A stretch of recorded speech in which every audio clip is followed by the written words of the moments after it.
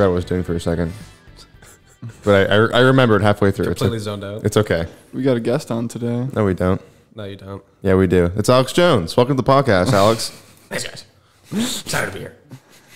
Dude, Kurt's definitely going to watch this one. Oh, yeah, he definitely is. I actually didn't know that I was coming on today. If I'd known that before, like 2 hours ago, I was going to start like writing down stuff that Kurt said on the last podcast, just so I can like remind everyone why they're not correct. I mean, we can just like go back and listen to it in real time. I actually kind of want to be on a podcast with him so we can just both talk about that would be fantastic. His point of view, my point of view.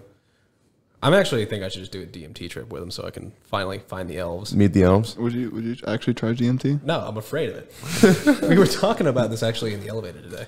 Like, the idea is like, at least from what I understand, like you could live an entire life, right, in the 15-minute DMT trip. Like it's like an extremely long experience. Yeah.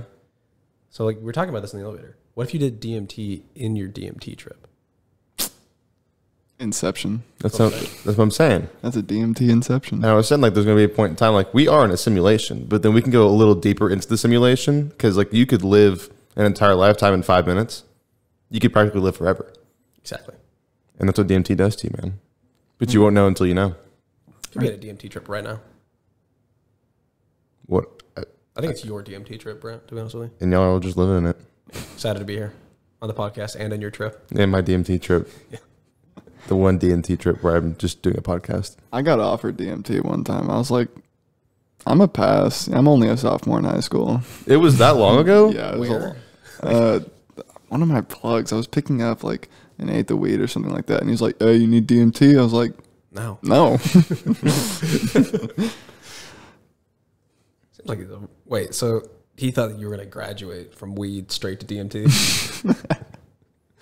Straight to DMT. Apparently it's like the hardest thing. Even though it's only like 15, 20 minutes, it's like the hardest high out of any high. And it's just like I said, you won't know until you know. Yeah. Have you ever heard of like ayahuasca? I've heard of it. Yeah. I feel like Rogan has talked about that, but I don't know what it is. Yeah, I don't know either. It's like a natural, like hallucinogenic. It's what the Native Americans used to do a long time ago. My friend Hugh actually tried it. He said it was fucking cool. Really? Yeah. He was been on the podcast. He's been a guest. Yeah. I'll have to ask him about it. How many guests have you had so far? Like 10? No. Henry, David, Five. you, Kurt twice. Anyone else? Well, you said Brett. Yeah, Brett. So 5 different people, 6 episodes of guests. Did you talk about the Brett story on the podcast? I don't think if you have, I did not hear it. The Brett story or the Kurt story?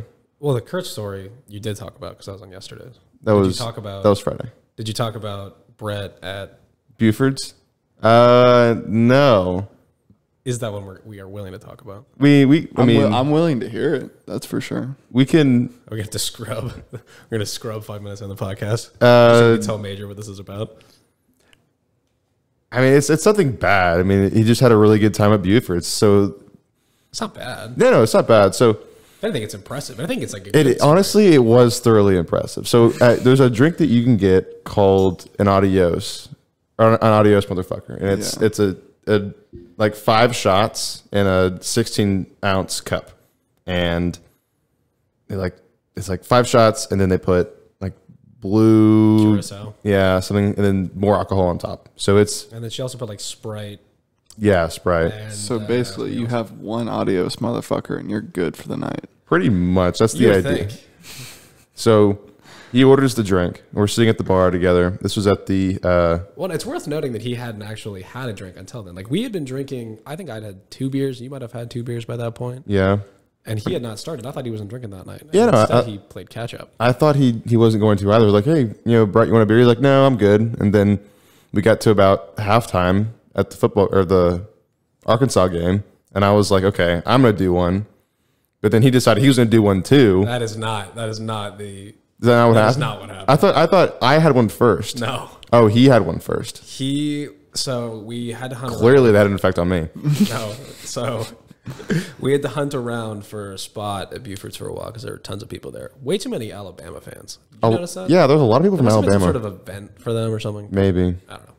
So we had to hunt around for these spots. We finally found some seats together, sat down, and we're watching the game. It's like probably sat down like right around the second quarter beginning, and I still have like my old beer. You still have your old beer, and Brett is getting to know, talking to this bartender. Who he was nice, very flirtatious. Very flirtatious bartender. Very nice though. Good marketing scheme.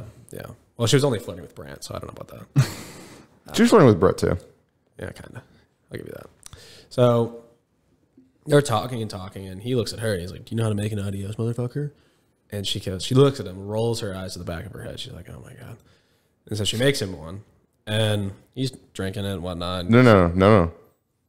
He takes it like 2 straws and downs. No, this wasn't the first. No, not the first. That was okay. He's had multiple. Like, I know, okay. We'll get there. Okay. He's drinking it, and then as he's drinking it, he's trying to get you to drink one. And I can't remember the exact order of the events from here because I can't remember if he then said to like those random 2 guys to order one or not. But no, I remember. Yeah, I do remember that he bets you that if UT does not score, I said I was willing to make that bet. Exactly. So he said if UT does not score by the half, you have to order one. Okay. Obviously, UT didn't score. You had to order one. Yeah. I think at that point he ordered another one. No. What happened was I get the drink and there's a little ant floating in it, and I tell the bartender, I was like, "There's an ant in this one." And she's like, "You're being such a wussy," and she makes me another one for free. So now I have 2 of them sitting in front of me, and then Brett finishes his, and I forget. I think it was right before we left. He had another one. No, he had 4. He had 4 audios? I thought he had 2. Maybe 3.5. No, because you might not have been here for this, actually. You might have gone off to go and I don't know where you went, but socializing. Yeah. So we were at the bar. Do you remember when he got challenged we timed him to see how fast he could drink one of those? That's what it was. You wanted to time him. I didn't want to time him. I don't know who decided to want to time him because I was watching. I guarantee you he offered. He's like, "Who wants to time me?" I feel like it was probably that. He might have been timing himself.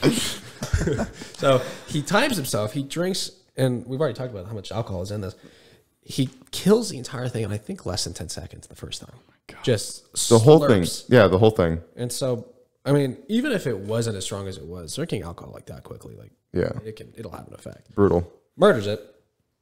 And then these guys come along. Maybe you weren't here for this. No, I think I remember Brett offered "Oh, y'all should get one of these." Well, then they come along. They order them. They leave for a while, and then they forgot about this. Yes, and then they come back. And he's talking to him. He's having a good time, obviously, because he's enjoying himself. And I like Brett, by the way. He's a really great guy. Just want to say, get that out there. No problems whatsoever. Yes, really great time. Just storytelling. Yes, just storytelling. So these guys come back. They've gotten like maybe, and you can see major like this far down on their drinks, and like the drink's like pretty big. Yeah, and they barely drank it. They probably had like a third of it max, and he's already been 2 in. So they ordered the drink after Brett convinced them to get one. Correct. And they're like, "We didn't like it." And they did not like it.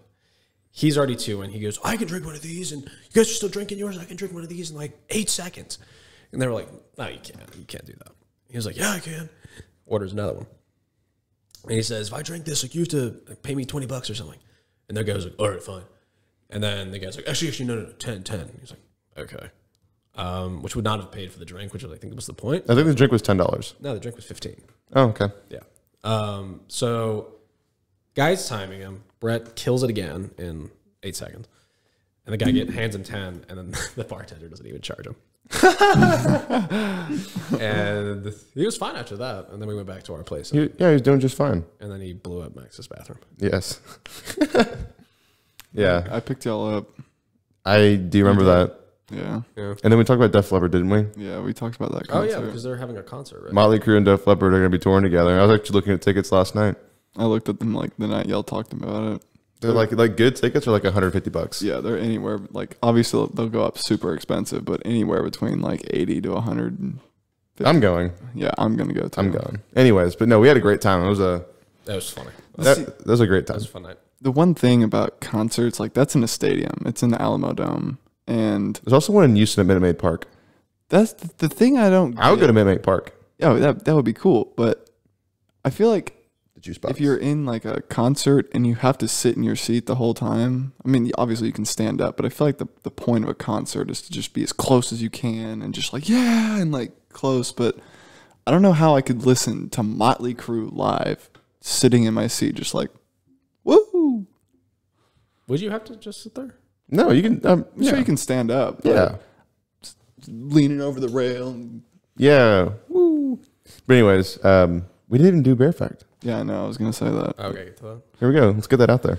So our today's bear fact is the spectacled bear is the only bear native to South America. It is a mountain bear. It lives in the Andes. It's a good looking bear. The spectacle bear? Spectacled. Spectacled. Oh, is it because it kind of looks like it has glasses?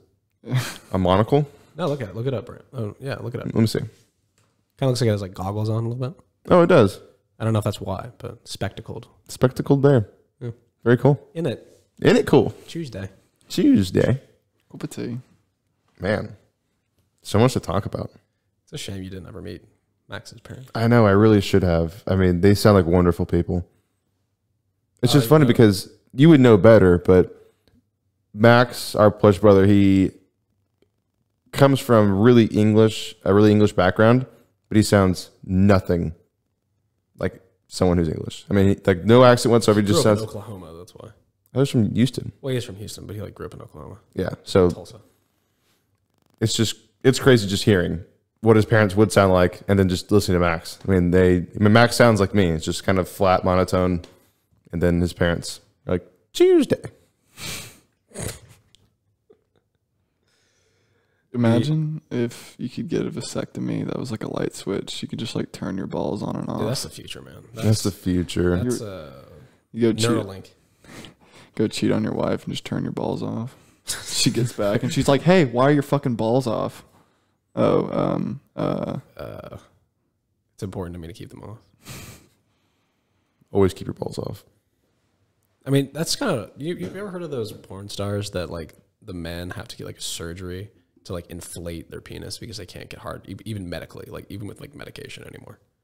I've never heard of that. Yeah, it's serious ED. Yeah, it's like maximum ED. Like they have had so much sex they can't get hard anymore. Yeah, like Cialis stops working. Viagra just did not It work. doesn't do it for you anymore. Well, actually, you can't have Viagra because it's made by Pfizer. Oh yeah, and they're against the law now. Yeah. Wait, what? Viagra is illegal? Yeah. No. It's just that because for some reason, who was saying that? Was that Kurt? Kurt, Max will say it. Can't have Viagra because it's made by Pfizer. Pfizer. Yeah. Can't trust him. Definitely one of the most well-tested drugs, I think, in history. Yeah. Especially by men 40 and over. Yeah. That'd be like a hard thing to admit you have. I got ED. ED. ED? Yeah. I feel like I don't understand why people care so much. Like if I did, like, yep, I do. I can't get a boner. Like It's fuck like it. it's like Sorry. Gotta use medication. it's like having male, what is it? Pattern baldness? Yeah, male pattern baldness. It's like you can't hide it. I mean, you could hide the yeah, ED, you can hide the small penis. but for then like, sure. but then it's like, yep, that's just the cards I was dealt. What am I gonna do about it? Get a pussy. That is an option. What was that conversation we were having last night about the fish? The river monster fish Oh, the one that like, swims up your pee hole. yeah, because it like senses the urea in the water. Yeah. I've heard about this. Yeah, but was I the only one that thought like that fish has got to be like a sniper? Like there's no, Like how? that's a very precise. To swim up a thin pee of stream. But then they were Well, I don't think it's that because I think that the what was it? It wasn't a simulation. It was like a reenactment. reenactment. Like it looks like the fish jumps out of the water, like swims up the pee stream, and then into the guy's penis. It wasn't very small. I mean, it was like this big. But it was like that big around, like Yeah, the it size was of like a dime. Like that's not. I don't know about y'all, but And then it got like spikes on it, and my urethra is not that big, so I do not understand how. I don't think anyone's is. I don't understand how the fish fits. To be honest with you. Well, that happens, and the reason I knew about that is because it was on 1,000 Ways to Die, that TV show. What was the worst? I thought that show was like totally real, and then I think I watched it when I was like 11 once, and one of the ways to die was like some dude got hit by a meteor. And I was like, this is not real.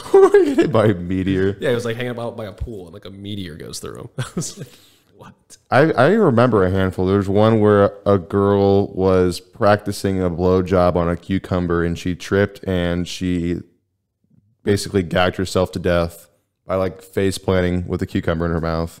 I never watched 1,000 Ways. Are y'all talking about like the TV show. The TV show? Yeah, 1,000 Ways to Die. It was I not. might have seen it a little bit. One movie. I think it's before your time. Movie series that fucked me up. I couldn't go near an elevator for so long after I watched Final Destination. I don't remember which one it was, but someone got sucked into a not an elevator, an escalator. Oh yeah. Oh yes. I can't. Escalators give me so much anxiety. I remember two more specific 1,000 Ways to Die. One where a guy was like doing a slip and slide in his backyard into his pool with a tarp, and there were nails that were like kind of sticking out of the middle of the tarp. He like sliced his stomach open and died. There's another one where like a Mexican cartel like drug dealer was like, he had a bunch of diamonds on his desk or something. Okay. And then they moved the diamonds because he was like, I don't know, looking at them or something. And then he did like a bunch of lines of coke thereafter. And then the little shards of diamonds were inside the coke and basically like lacerated his lungs and he bled to death. Oh my god. I mean, like that logic makes sense, but does it? Snorting diamonds. Does it? Like, I mean, like little shards of diamonds. It's not gonna do anything to you. Like people, like dip does the same thing to your lip, and like doesn't. I mean, it's just like very, very small. Yeah, so it'd be the same thing. It's not big like, enough. You can't bleed out from that. I mean, your lungs are very delicate. The one that I remember specifically from that show was this guy. He like throws a javelin, and like when he like ran to retrieve it, it like stabbed him through his eye, and he died. That show is not real. Yeah, and then now, like, they're starting to come back to me now. There was another one where a guy, literally with a syringe, injected glow stick at a party into his veins, and so he had like glow stick veins, and obviously he died. I mean, what the hell are you doing? But he was cool for. Like he was really cool. minutes. Yeah, he was super cool for about 5 minutes. Guys, look. My veins are glowing. Yeah, I don't know why you would want to do that. That's the best pump you can get. I mean, the scariest. That's actually a good question for you, Brant. what? What's the scariest movie you've ever watched? The scariest movie? Yeah. Or maybe it doesn't even have to be the scariest. Maybe the one that like freaked you out the most. It could even just be like one that like conceptually is freaky. The first time I watched The Conjuring, honestly, just for any horror movie, when someone's possessed and they do that demon crawl on all fours, ugh. Yeah, I don't like that at all. No. I would say when I was a kid, when I was younger, The Thing scared the absolute dog crap out of me. 1982, The Thing, John Carpenter's. I love that movie now. I mean, it's awesome. But I would literally like throw that movie in the woods because my brothers would play it, or Ben would play it, not Major. But when I was young, I watched Alien with my dad. I didn't it's think not even it that scary. I I was like 8. It just freaked me out. I was scared of it, but not really. Like I knew it was scary, but it didn't get me that bad. But I would say recently, like conceptually horror, I would say what would scare me most is psychological horror. And I would say recently it would be It Follows. It Follows is that the one where like it's like the STD? Yeah, and then only you can see this person who's just following you. And then when it gets you, you're dead. I watched a video on like all the ways to beat it. It's an interesting video. Like, in theory, there's a bunch of ways you could beat it, but then it kind of defeats the purpose of the movie. Oh, of course. Yeah. Yeah, you could. It is a very interesting. I think that one of the scariest things, and this isn't really like a horror movie, it's just conceptually, is like Black Mirror. Never seen it. seen parts of it. In this one episode, it was called White Christmas. And as a part of the episode, this guy, basically humans have like implants like in their eyes, and you like control it with like this little thing. And you can control like what you can see a little bit, kind of like augmented reality. And in the episode, this guy gets into this like really end of the world argument with his girlfriend. And she like blocks him, and that blurs her image for him to see. Like he no longer can like see her. Okay. And after that, he like sees her a couple years later with like a small blurred image, which is her kid, Right. who he thinks is his, and he spends. I don't want to spoil the rest of the episode, but it's like freaky to me because like the idea that you could be like that, because you can't like hear them, see them, or anything. Like they're completely invisible to you, or like they're blurred to you. They're blurred. It's very freaky. Huh. I should probably watch Black Mirror. I've heard good things about it. There's a movie, you can find it on, I think, Hulu. It's called The Crazies, and it's just this movie about like the government kind of just, they're trying to control the population, so they release basically COVID. They basically release a COVID that makes you go insane. It was pretty crazy. The crazies. Yeah. Have y'all ever seen Killer Clowns from Outer Space? Do you remember the clowns used to like the clown epidemic from 2016? Oh yeah. Oh yeah. Well, I asked Major that question recently. I was like, "Are you scared of clowns?" No. I'd be scared of those clowns. Oh, Jacob, I got a good question for you. I asked this to Brant. I mean, we have different answers. Which one would be scarier? Someone, okay, let's say this person's 20 feet away from you across the room. Okay. Which one's scarier? A person sitting there holding a gun, pointing it at you, or that same person walking towards you slowly with a knife? It's probably, I mean, and this is actually backed up by, there's a couple studies about this. I think it's the knife. And I think that, actually, I'm probably not going to say that on the podcast because it's a little edgy, these studies. But basically, the end result was that like people who are being, oh no, actually no, it was, never mind. I forgot what it was about. It was about people getting mugged. And they were more willing to comply if they had a knife versus a gun. I don't know how significant it was because it was a while ago that I read this or that I even heard about this. I may be misremembering it, but I believe that they were more likely to comply with the person who had a knife. Yeah, because I feel like with the gun, you know how, if they're going to shoot you, there's one thing that's going to happen. Boom, they pull the trigger. But with the knife, there's so many opportunities for different outcomes. Yeah. It's just... I would still be more worried about the person with the gun. I can outrun the person with a knife. What if it's Usain Bolt holding a knife? You're fucked. You're done, kid. Okay, so... Well, he's actually not a distance runner, so if you're like pretty... Yeah, so, okay, let's say LeBron James is standing in front of you with a knife. We're fucked. That's an NFL tight end. Yeah. That's no go. He's got stamina. He runs on a treadmill with less oxygen than normal. Yeah. He can go. Major, do you think the British monarchy should be abolished? Of course. Why do you think that? No, I don't actually think that. I mean, I don't know. I think it's kind of cool. They're one of the few countries left with a monarchy. That is pretty cool. I don't know if they need to be abolished, but I think that maybe they don't need money from the government anymore. So, they have their own independent wealth. They really don't need. Yeah. Okay, I didn't realize that the government pays them. Yeah, they do. It's like it's called like the. I mean, arguably, it's because they made a deal with them whenever they stepped back from power a long time ago, that they would get a lump sum of money every year. You can look it up. It's called like the Royal Endowment, like the Royal Payment or something. Interesting. It's several £100 million, I believe. Really? Yeah, I think like 200 sounds about right to me, but I can't exactly remember. And they get paid every year. So I don't think they need to be abolished. They should probably start getting paid money because I think they have enough. They're a quite useful institution, though, when you think about it. Like a monarchy? Yeah. I mean, but like a monarchy that actually isn't involved in like the actual running of the country. They're very useful, like diplomatically, I think. At least for the UK. Yeah. Okay, well, I'm glad you had a lot to say about that, Major. Dude, don't get into politics, man. Well, I'll do one more.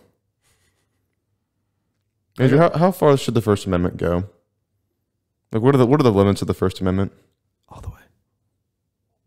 Is there anything that you can't say? Yeah, there's plenty of words I can't say. Well, okay. I just mean like name them. You won't. You right. I mean, the United States was kind of founded around the First Amendment. You know, all of this idea of freedom. So I think, I mean, as time goes on, our First Amendment's getting slimmer and slimmer, but I think it should go all the way. I mean, it's supposed to be America, the land of the free and whatever. But I saw this really funny tweet, and it's so true. If the United States saw what the United States was doing to the United States, the United States would invade the United States to liberate the United States for what the United States is doing to the United States. I think did I say that to you? I swear I said something like that recently. I know I heard. I think I said it. I think I said it to you, to Jacob. I heard it somewhere. Yeah, I think you heard it from me, but hopefully I didn't say on the podcast. But anyways, yeah, no, there are some caveats to the First Amendment. Even when it was created, you can't slander people. I don't know that. Of course. I don't think that. You mean like? Never mind. And then you can't threaten national security anyway. You can't threaten the president. No, yeah, you can't do that either. Nope. Well, I think threatening the president is also part of threatening national security. Yeah, I was just being specific. Yeah. So, I think those are like really the only two things. No, there's a couple more. You can't. There's like ones where it's like you can't incite violence. Oh yeah, that's right. So you can't say like go punch this person. Right. And you also cannot yell like fire in a crowded theater. Right. That too. Which I think is a part of inciting violence, or inciting panic. Panic. So would pulling a fire alarm be the same thing? I think so. Yeah, I think you go to jail for doing that. I know a friend that during the STAR test one year, like junior year, fire alarm went off. We all went outside. And then like a year later, I was hanging out with that friend and they were like, hey, I remember junior year during like the English STAR, whenever that fire alarm went off, I was like, yeah. He was like, look at this video. It was a video of him pulling the fire alarm. Yeah. That's pretty nice. Did you ever hear the rumor, and I don't know if it's even true, that like if you pull the fire alarm, it like puts like this like ink on your hands that they'll be able to like notice? Well, what you can do, and I know the way that this is how it works. If the fire alarm at the school is intelligent enough, and I would say that it is because of how big of a building it is and how big their budget is, you can address each individual module on the fire alarm system. So you can figure out what time it was pulled and then which one was pulled. And you go to the cameras. Yeah, and you go to the camera and see who pulled it. Yeah, that makes way more sense than the hand. Yeah. I think I heard Sounds that in like middle school. Sounds like a cash deposit box. You know, bank robbers, they steal the cash deposit boxes and they're rigged with like ink explosives. So like, oh yeah. If robbers steal a cash deposit box and don't disarm it, all that money is ruined. Have you seen Reservoir Dogs? No. Have you? Yes, but I came in like I've seen like I've only seen actually like 75% of it. I came in the other day, it was playing in the apartment, and I finished it from like a fourth of the way in. Okay, yeah. I remember coming like back halfway. That was Saturday night, right? Yeah. Okay, that's what I thought. Yeah. I definitely need to watch that. And the reason I bring that up is because the premise of the movie was just like very early on. It was just like a bank robbery that went wrong. Would you I have a question for you? Would you rather attempt to rob one of the top 5 highest security banks, or attempt to murder the president or assassinate the president? Oh, banks easily. I think both would be very difficult. Very, very difficult. I would say the bank just because the money. I mean, I've got nothing against killing the U.S. president. Yeah. I would go kill the Austrian president. I'm sorry, the prime minister. Do they have prime ministers in Austria? Are we talking Austria or Australia? Okay, I changed my answer. Australia. Yeah, I think I would kill the Australian prime minister. Or no, do they have presidents there? It's a prime minister. it is a prime minister. Okay, yeah. Any particular reason? He doesn't seem very. Chaos. He doesn't seem very cool. Good eye, mate. You know. He doesn't seem very. I mean, they did lose a war to a bird. So. Twice. One species of bird. Twice. It happened twice. They lost they did like a 2-year war and then lost and then tried again like 2 or 3 years later and lost again. How recently was this? I've always heard about it. Like 60 years ago, right? Yeah. It was during the 20th century. This wasn't like when they got dropped off and they were like, all right, well, now we're angry, so let's have a war against these birds. And this was like a fully industrialized. They had bombs, tanks, A developed guns, country lost a war to a bird. emus. And then, who was it? Brad, Kurt's old roommate. I got really mad when I brought it up. You brought it up. He got really upset. He got really defensive about it. Yeah, he did not like that. Which is like an absurd thing to get defensive about. That's like funny. I don't know why he would even get upset about that. They also have, what's interesting is Australia has like one of the longest fences. Like it's like a barrier across like along the outback, and it's meant I believe to stop dingoes maybe, or Dingoes are dangerous. yeah, from like invading their towns, their farmland or their towns, and yeah, whatnot. Hmm. Yeah, that whole country is just messed up. Yeah, I mean it's Everything there is just the land of the least fortunate. I mean, founded by unwanted people Just put it that way. Oh yeah, I was hanging out with Sophie one night, and her adoption parents are Australian, so she has like cousins in Australia. And one night we were fishing, and we FaceTimed her cousins, and it was weird. It was like 11 o'clock in Austin, like 3 a.m. there. Not 3 a.m., but they're on the other side of the world. Yeah, whichever 17 hours ahead is. But you can't do the math. I don't feel like doing the math. Okay, but it'll be 7 o'clock. We were just asking them questions, and you can't have guns over there. You can have pellet guns, but you can't go to the store like we can go to Academy and just buy a fucking 12 gauge. Right. They have more stabbings than shootings in Australia. So do we. Really? There's way more stabbings than shootings in the United States. It's not even close. I feel like it's easier to get away with stabbing someone anyways. And it's also way easier and way more accessible. Because, anyways. Yeah, I know. That's just how their world works. And it's not for everyone. Fuckers lost fucking birds, man. I mean, that's probably why they lost, because they're not allowed to have guns. Australia is way inferior to New Zealand, by the way. Oh, wait. Oh, have you ever been to New Zealand? Yeah. Why are you looking at me like that? Because I know you went to New Zealand. And it was beautiful. Yeah. No, it's just a way better country in almost every way. Do they speak the same? There's like mild variations in the way they speak, but it's like mostly the same. It's just like a better country in general. Just a better version. Yeah. Like a 2.0. I'd go to Tasmanian Island. They also had a tank, New Zealand, in World War II called the Big Bob. The Big Bob? The Big Bob tank. Actually, no, it was the Bob Semple tank, and then there was the Big Bob. I'm looking this up. Look it up. They look ridiculous. The Big Bob tank.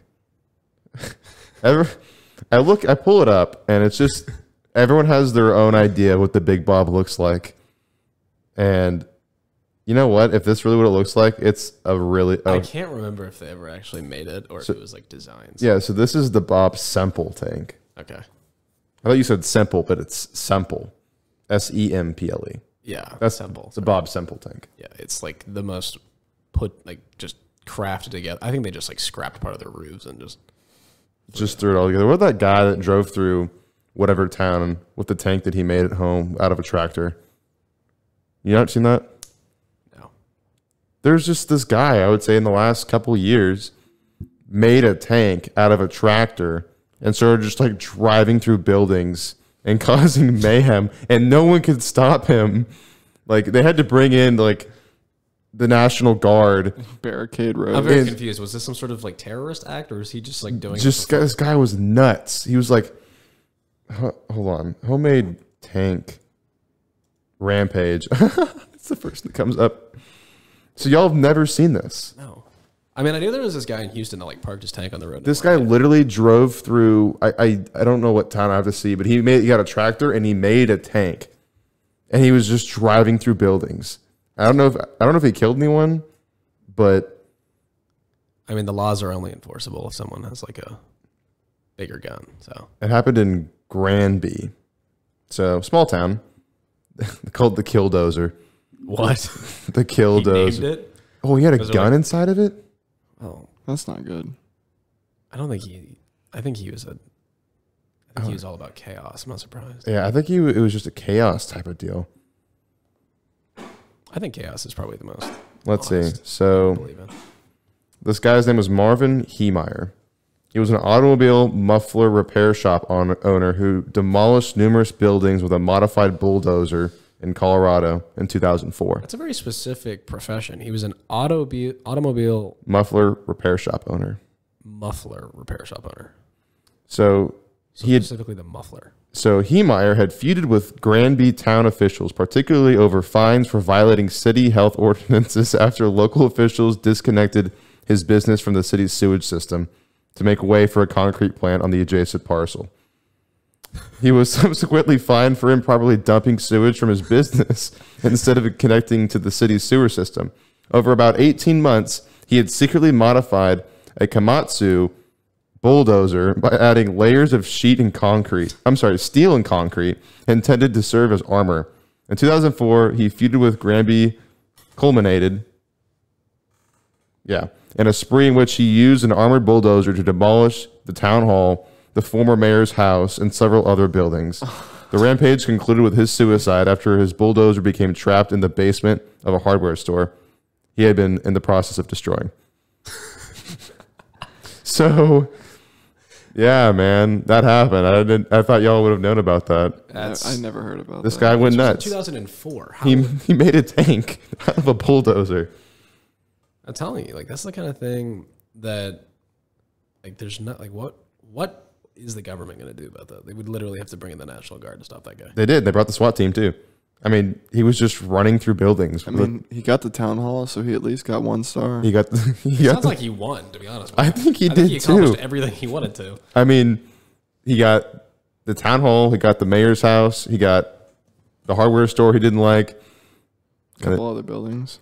Yeah, it just went straight through them, just demolished them. I'm sure you both remember, Nicole told me about this, where like a guy in Austin who was like really mad at like the IRS or something flew a plane into a building like I remember right that. off 183. I remember the building smoking. I can see it in my head right now. So I was in 6th grade, and I had just gotten dropped off at school, and my dad was going to work. And on his drive to work, he passes this building. And so it was like, what, 6th grade started at 8:20 in the morning. It was like 8:35 when he was passing it. He's going to the office.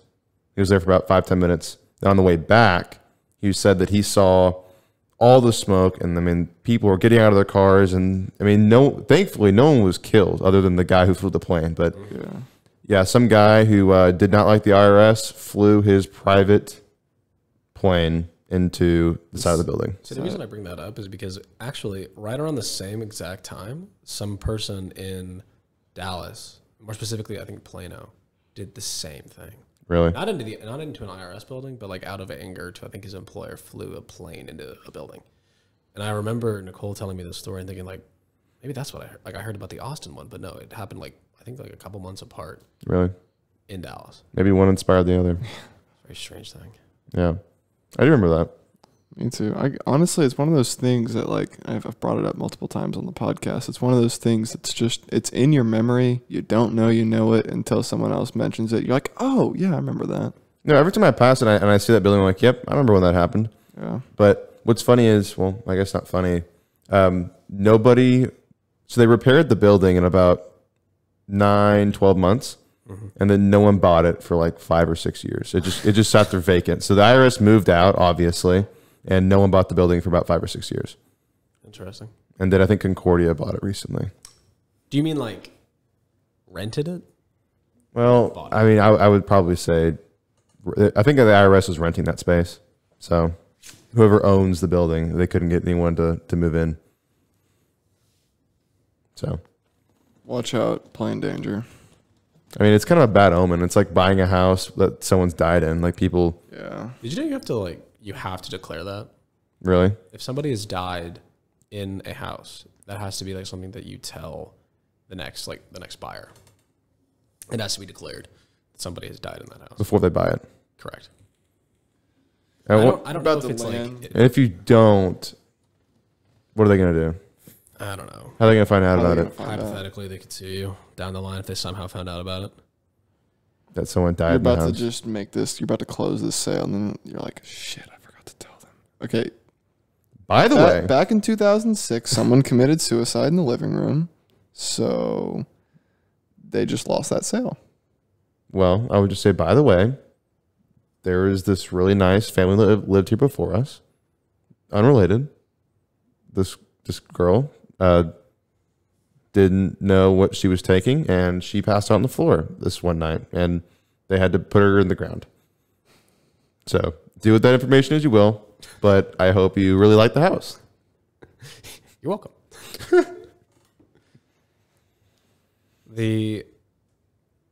Brian, do you have any in-person classes this semester? I have 2 hybrid ones where we start the semester not in person, and then about 2 weeks from right now, we will be in person for the rest of the semester. Okay, that's how mine are. And To be determined. that actually just made me think of another point, which was you missed your nutrition thing today, where they were talking about aspartame. Do you know what aspartame is? I don't Vader? think I've heard of it. It's an artificial sweetener. Yes. and it actually does not give you cancer, despite what some of our friends may believe. Is that what they said in the lecture? Yeah. Yeah, I was taking a shower. Yeah. But it's very interesting because, like, it kind of brings up the question, like, do you honestly think that, like, would you prefer something that is natural over something that is, like, artificially created? 100%. Okay. Well, water's not technically natural. Water? Yeah. I mean, once we purify it, it's not. Well, I forget which. I think that might have been nutrition. We were trying to figure out like what is natural. What is natural? Like fat. Fat is lipids. Right. But water technically isn't. And I don't know why that is. But anyways. Would you eat lab-grown meat? Lab grown. I know that I have plenty of times. No, like grown in a petri dish, not like grown, not like a cow raised in like a. You know, we're not going to go down the cloning route. Well, couldn't you say Chick-fil-A is made in the lab? What do you mean? Well, it's not real chicken. How do you know? You been in the kitchen? You been in the back there? I mean, it's They not. put love into that. It's not real chicken. I think it's real chicken. So like the premise of your question is, would I rather eat something grown in a lab or not? Right. So like this is kind of. Have you ever had like a hydroponic strawberry? No. No. A strawberry that's been like grown in like a basically just in water, and they're grown inside of these very large, I guess, warehouses, and they sell them at HEB. Like they're very large. They don't have any pesticides or anything like that. Like they're very. This methodology of growing, it's kind of expensive, but it's like the most pure. There's no pesticides or anything involved, so that's why like a lot of people like them. They're like the most organic you could get. Okay. And I think that lab grown meats is going to be like the next way that people start eating food. Well, isn't that what what's that new meat company called? Beyond Meat. Well, they're doing like plant based meat. Oh, well, I mean that's still kind of lab deal. Yeah. Have you ever had that? I have not. Plant based meat. Just Wrap your head around that. That's a fucking oxymoron. Of course it is. Yeah. But have you ever had Beyond Meat? I'm not going to. My problem with that is it has a lot of soy in it. Oh yeah, I can't eat soy. We talked about this. Major, whenever he found out that he's allergic to soy by consuming soy, and My throat. yeah, so Major cannot have any Beyond Meat. How many times did you have to eat soy before you figured that out? Like Twice. I remember the first time it happened, I didn't know why it was happening, and then the second time, I looked at the nutrition and I realized the same thing from the last time it talked happened. about this, but how old were you when this happened? The first time I was in 5th grade, and then whenever I realized it was soy, I think I was in 6th or 7th grade. Okay, that makes sense. I didn't realize I was allergic to anything until my senior year of high school. What are you allergic to? Red wasp sting. I think we've talked about this. Yeah, I broke out in hives. That's tough. Yeah, and I could be allergic to every insect on the planet. I just don't know. Dad's super allergic to bees too. He got stung in like the bicep, and he looks like Arnold. Yeah, seriously. I could be allergic to bees, but we'll have to see. I've been stung by paper wasps. That's what a red wasp is. Really? Kind of, I think. Dude, I hate those things. What's the study of insects? Is that I just looked this up recently. It's not etymology. I know No, that. it's study of.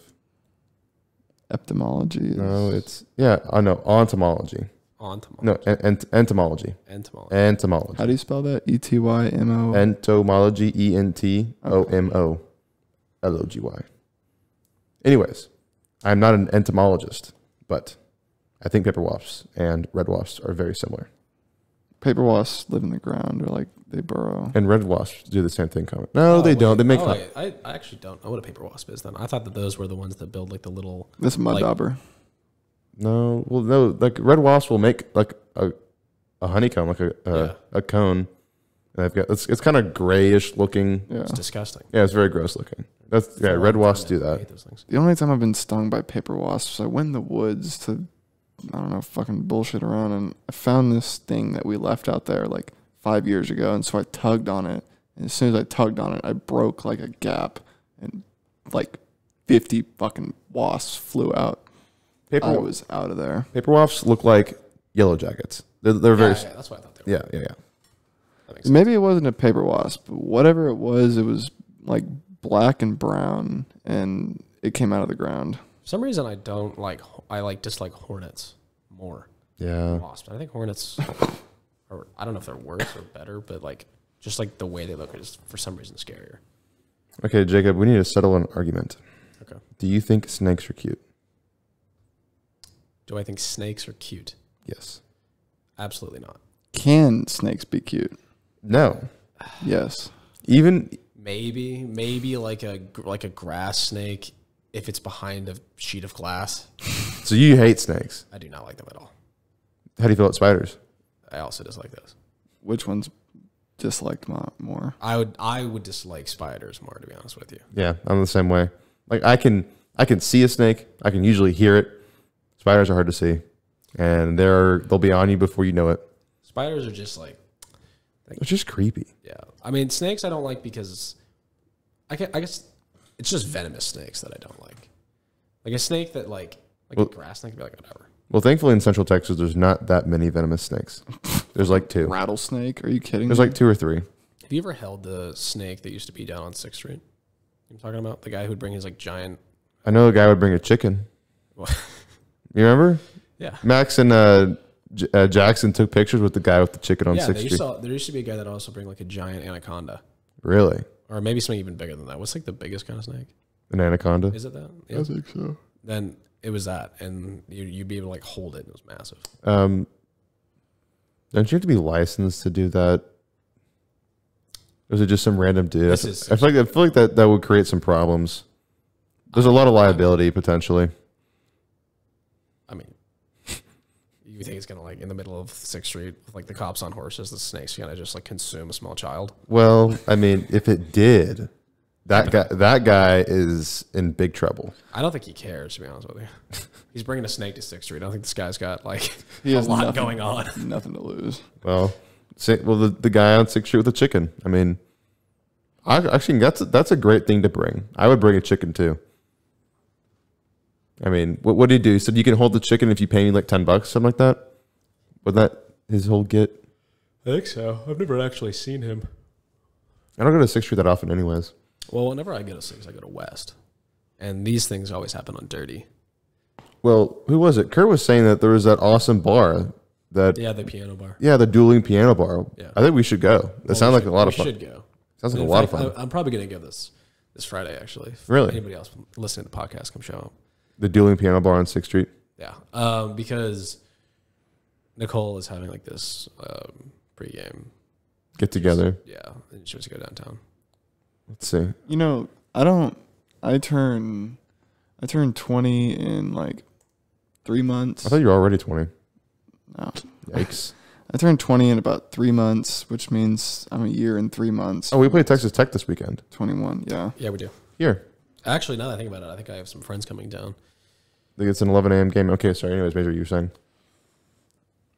I want to get a fake, but I feel like if I was ever going to get a fake, the time has already passed. I'm too close. You're like 20 and a half. The only reason I would get one is so I could pull up to the dueling piano bar with y'all. I'm not a really big drinker, so I wouldn't use a fake to go buy my own alcohol. I would just do it so I can hang out.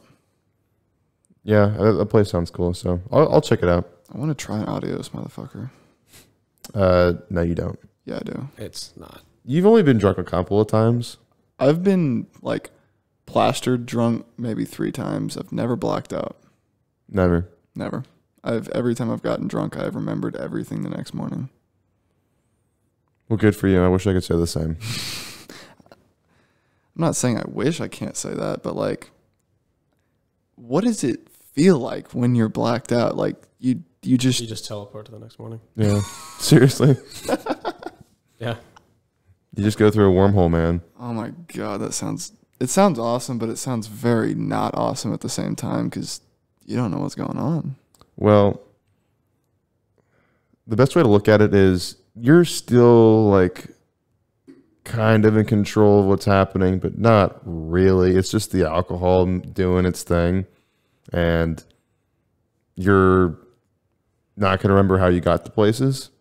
And then when you wake up, you're like, I remember getting somewhere, but then how did I end up here? You do embarrassing stuff, like say you're going to take somebody to Perry's. You do things like that sometimes. I do that anyways. Yeah. You know, I have had a great time. Unfortunately, every Texas football game so far this season, I've gotten pretty drunk, and I don't remember most of the game, except for the Arkansas game. That one I didn't want to drink because I wanted to win that game really bad, and then we didn't score by halftime, and then that's when I forgot about the Arkansas game. So I just need to be sober for one of these games, and it's going to be one of the morning games. So it's an 11 a.m. game, or I won't be. We'll see. You can't I drink. didn't make it to the Rice game either. So Yeah, dude, Rice got smacked. Like, yeah, I mean that's kind of you would think. Rice isn't a football school, but they didn't even put a field goal up. Yeah. Hey man, they were just happy to be there. they were. They got to be there. That ain't much, but it's honest work. To be honest with you, at this point, have you seen? I think I've showed you the new Texas ID. Yes, you have. You cannot, and at least in my opinion, you can't make a fake version of that. Yeah, no, I have the new one as well. You can't fake that. Yeah, It does not work no, it's not possible. because it's kind of like the New York one, and that is like the kind of holographic type thing. That's just like, I mean, if anything, Texas is easily probably one of the hardest states to fake. Well, it always has been.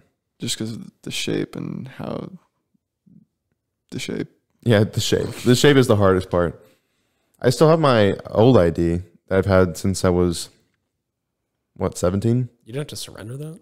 I mean, it's not expired, so. Don't they just Oh, like cut the corner and or something? Yeah, I mean, like whenever you get a new ID, then they like cut it. So you get to keep all of your old IDs, right? Yeah, I think so. Pretty sure Dad showed me all of his IDs, and he's like, I've worn the same shirt in every ID picture for the last 40 years in case my identity ever gets stolen. They'll know it's me, or they won't know it's me, because his shirt has been the same for the last like 40 years in his ID pictures. Well, good. I don't know, yeah. Is that necessary? Is what necessary? Wearing the same shirt, like I figure. No, I mean, it's totally not necessary. I'm trying to understand his logic. I'm trying to understand how that would help. Maybe if he claimed to be who he says he is and he's wearing the shirt, then like, I guess. yeah. Look, I've got the shirt. Yeah, I literally have this shirt in all of the pictures. I don't know. That doesn't seem to me like that would be that helpful. Might be. Maybe there's more to that than I understand. We were at a to segue. We were at last night. Brant knows this. Major, you don't. We had there was like a Rushy event for Oh, really? Okay. for PCT, yeah. And part of this event is what the purpose is called speed friending. What you do is people like jump around from table to table, and you just try to meet them for like 5 minutes or so. But there's like 4 people per table, and so it was me and 2 of my friends who are already in it, interviewing like everybody. We all talked to like probably like 100 people or so, and you just ask like whatever you want. One of our questions was like, do you have a favorite general? Like American general. And I would say the most common answer to that question was Robert E. Lee, which is just frightening. That's awesome. And I don't understand why. Fuck Ulysses S. Grant. Apparently not him. Apparently not. The second most common was Washington. Thank God. I think Ulysses was one of my favorite presidents. He was a pretty good president. I think he was just badass. Like there's this one picture of him. He just looks like a baller. My favorite has to be Eisenhower. There's a picture of Teddy Roosevelt riding a bear. Really? Yeah. Did he actually do that? Teddy Roosevelt was the biggest enforcer, like president of like making state parks. He's the reason why we have Yosemite and Yellowstone. He's actually an incredible president when you really think about what he did. Teddy did a lot. Yes, he did. I mean, when you think about trust busting, I think he created the FDA, or at least the groundwork for it. Mm-hmm. And obviously the national parks. He was pretty baller. And then, of course, creating his own party called the Bull Moose Party and then failing. I mean, tell me that this president doesn't look badass. I mean if you compare him to Teddy, it's very one-sided in my opinion. He's pretty cool, man. He and is then if you so compare cool. him to that guy to Taft, I would say. Taft, Yeah, Taft had some girth. girthy guy. Yeah, he had some weight to him. William Howard, you know. Jacob, who's your favorite president? Honestly, Robert E. Lee should have been president, but anyways. That's a good opinion. I like that opinion. Yeah. Probably my favorite president. That's a good question. I think LBJ did a lot. A lot of people don't like LBJ. I found that some bad things. Actually, there's some interesting things that when you go back and you analyze some of what our presidents have done, like Nixon, obviously, Watergate is a horrible thing. Should not have done that. Espionage against the political party is very bad. still happens though. But he also did a thing that a lot of people tend to forget, which is he created the EPA. The Environmental Protection Agency? Richard Nixon created the Environmental Protection Agency, or at least under his administration. That's when it was created, which is very interesting, especially from like a Republican president to have done. So he did that. Obviously, he's not by any means my favorite. I think my favorite would probably be Obama. Yeah, Obama's fine. I think it's going to be FDR. FDR? Yeah, Everyone likes FDR. I think he was great. he did a good job. He did. I feel like y'all would feel weird about my favorite president. Okay, so Ulysses, he is like, I just think he's cool. Like, he's a cool president. Thought he was awesome. We won the Civil War. It's great. Andrew Jackson. Yeah, I thought you were going to say Andrew Jackson is your favorite president. Yeah. Yeah. I do like Andrew Jackson. Because of his like His, eccentricities, or because he's like no, because he did not do good things. well, no, because he established a non-centralized banking system, or like he was the one that, because I think it was who Alexander Hamilton that wanted there to be a U.S. bank, and he during his presidency He got rid of the second. the second U.S. bank, Yes, he did. yeah, and then it opened the door for private institutions, or just like know that was a good thing. To be honest with you. I mean, I wouldn't have my A+ Federal Credit Union debit card. No, you'd have a U.S. bank credit card. Also, Andrew Jackson did the Trail of Tears brand, which makes him a pretty bad president. Okay, so you say that's a bad thing. Yeah. I think the Trail of Tears is kind of a bad thing. I think that would be the correct opinion there, yeah. You see, like, that's like these bills that they try to pass through Congress. They're like the Freedom Act. It's like, it has, like, if you read the bill, it has nothing to do with freedom. It's like, oh, you're How against. does that have anything to do with the Trail So of then Tears? you label it the Trail of Tears. You make it sound bad. So you're telling me Yeah, if it had a that different the Death March that Andrew Jackson forced several Native Americans, and when I say several, I mean, what is it, hundreds of thousands? Yeah, So- maybe more? walking barefoot through the snow. All the way to Oklahoma, which Easy with in and the- of itself is a sin. easy with the mic. So, it just mean if You think it's just a branding issue? it is a branding issue. Okay. That's a good point. The Trail of Tears was Things- branded wrong. If it was branded as the Long Walk, it doesn't sound that. Hike through the woods. That's all it was, guys. It was just like a really long hike. Dude, people do those all the time. I mean, you see these TikTok channels where people like do these like long walks to the woods. Kurt just got back from a long walk. I mean, it's the same thing, right? Yeah, it is the same thing. I mean, pretty much. I mean, like, people did it when the U.S. was expanding to the West. People did it willingly. I mean, you may be forced Yeah, to some do people it. gave up in Oklahoma. Exactly. So what I'm saying is, like, yeah, I'm sorry, you're being forced to walk, but so what? I'm forced to pay taxes. Same thing. Well, you're not forced to pay taxes. You could avoid them if you wanted to. Well, you have to get to a certain echelon, a certain tax bracket. Once you get high enough, once you make enough money, yeah, you can pay virtually no taxes. If you're like good enough at taxes, I would say. Well, We could have Ryan Graves do our taxes. I think we'd pay nothing.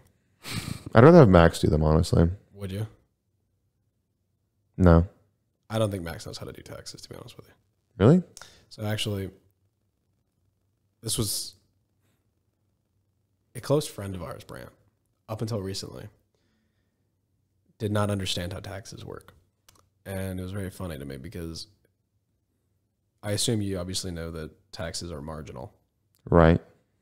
So a close friend of ours, who I am going to be respectful to because I don't want him to get mad about those, up until recently believed that if, for instance, if there were only 2 tax brackets in the United States. Which there's not. But if this is just the hypothetical, like he genuinely believed like this is how it worked. So let's say there were 2 tax brackets and it'd be like $100,000 is the cutoff. So if you make above $100,000, you'd pay like 50%. And below you pay nothing or pay 10%. He thought that if you made $99,000 and $99,999, you'd pay that 10%. And so you'd get down to like $90,000, right? But he thought if you made $100,000 or more, that you would then be taxed $50,000 because you're in that bracket. That's not quite how it works. No. I would like to talk to this person later. Yeah. You could talk to him. Am I going to find him by my apartment? Yeah, I mean, he's a very smart guy. You would think that he would have understood this, but he did not. Oh, I think I know who you're talking about. You don't. Really? Well, maybe you do. I don't know. But I'm trying to get away from this very boring, mundane topic. I just thought it was funny. Yeah, taxes are awesome. Yeah, they're really cool. You know who I feel bad for, actually, is... Also, all jokes aside, I was totally kidding about the Trail of Tears. Obviously. I was kidding about having a fake ID, by the way. I never had one of those. Just for the record. Yeah, I've never, ever had one of those. Neither have I. I mean, I actually agree with Major in that. Like, once I hit 20, I was like, I'm not going to get one. There's no point. Yeah. I mean, just wait. The juice of the whole fruit is pretty much gone. Like, the fruit for becoming 21 and having a fake it's past its right point. But then you can't do, like, the whole send-off thing where I don't need it anymore, throw it into the ocean. Honestly, I would order a fake ID of, like, not so I can be 21, just like an alter alias, like John Smith, yeah, alias. Just, I don't know, I'm from Connecticut. I'm an organ donor. I don't know. Are you not an organ donor? I don't think so. It's on your ID. Yeah. I don't have my ID with me. I don't know. Where is it? My truck. Why do you? Okay. Anyways, how do you not know if you're an organ donor? Like, you didn't check that box off whenever you got your driver's license? Do you think you would want to be an organ donor? I probably would be. I am. You know what's interesting about that is that, and inherently that makes me a better person than you. Well, just like fly fishing. Yeah. I mean, but there was this interesting thing that I learned. It was like a proposed, I guess, theory, regulation, whatnot, that this was like in microeconomic theory that I learned this. And one of the people believe, this is not how it works currently, but do you think that it would be a good idea to like incentivize people to become an organ donor if, like, say you, for whatever reason, maybe your kidneys fail and you need an organ transplant, if because you had signed up to be an organ donor, that puts you higher on the list to receive a kidney? That would make sense, but in certain scenarios that might fuck someone over. The idea is to incentivize people to become organ donors so that there's more to give. There's a higher supply of organs to be donated. Because at the end of the day, I mean, unless you have like legitimate religious like beliefs against it, which I don't know if there are that I know of, but maybe some people who are like very into. Yeah, I'm sure there's something out there. There is definitely something out there, but I don't know why you wouldn't do that. Seems to me pretty obvious. I guess Major brings up a good point. Like if you had a legitimate religious like opposal or whatever, objection. There you go. There's the word. Then maybe that would kind of screw them over. Yeah, but I feel like more people are organ donors than not. I don't know. I don't know what the statistics are on that. I think it's less than you think it is, though. Really? Let me look it up. What do you think it is? And then I'm going to say more than 50%. Okay. I'm going to say it's 30%.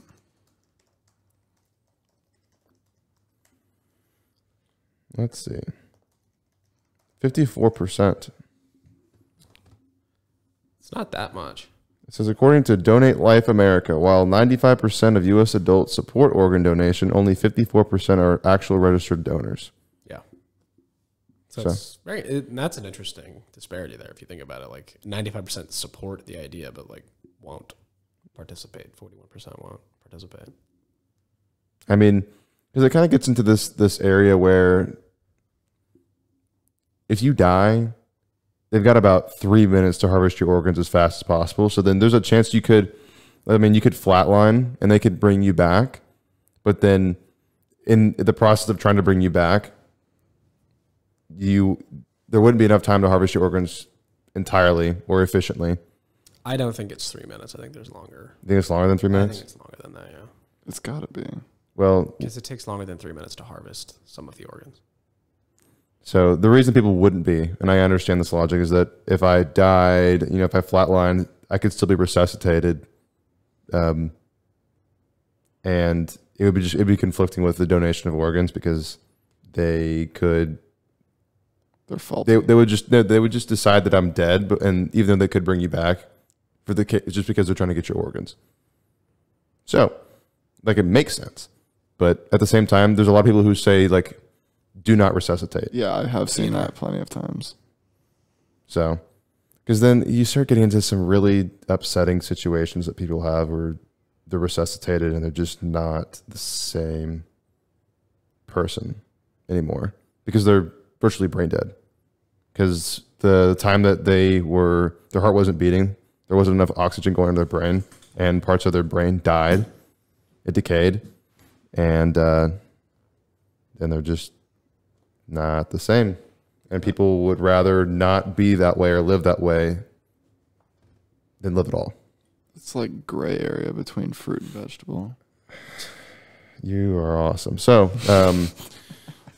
yeah, I think I'd be in that same category. I would say don't resuscitate if I was ever found in that position. I didn't know that the do not resuscitate was for that reason, where your brain will start to decay and your functions will be less when you come back to life. But I thought the do not resuscitate where the people are like, I'm fucking ready to die. Just don't. Well, it's that too. It is that too. There's plenty of old people who are like, I don't just for real. Don't bring me back. If I go out, I'm out.